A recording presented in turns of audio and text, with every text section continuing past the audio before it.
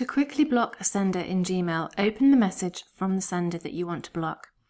Click on the three dots over here on the right hand side and then click Block that sender. Once blocked, all future messages from that sender will go into the spam folder. So then just confirm block. To see all of the email addresses that you've blocked, click on the gear icon in the top right corner here and then click See All Settings. Go to the Filters and Blocked Addresses, and if you scroll down to the very bottom, any blocked email addresses will be at the very bottom section underneath all of your filters. So you can see here, this is the address that we've just blocked. To unblock the email address, you follow the same steps. So you go into the email from that particular sender, click on the three dots over here on the right hand side, and now you've got the option to unblock that sender, which means that any emails from them should no longer go into your spam folder.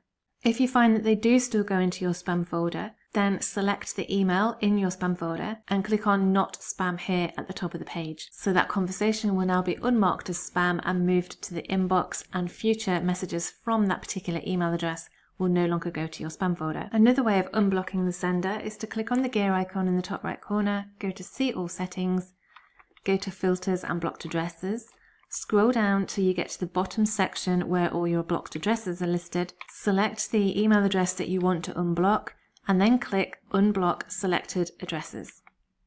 Click Unblock again to confirm, and job done.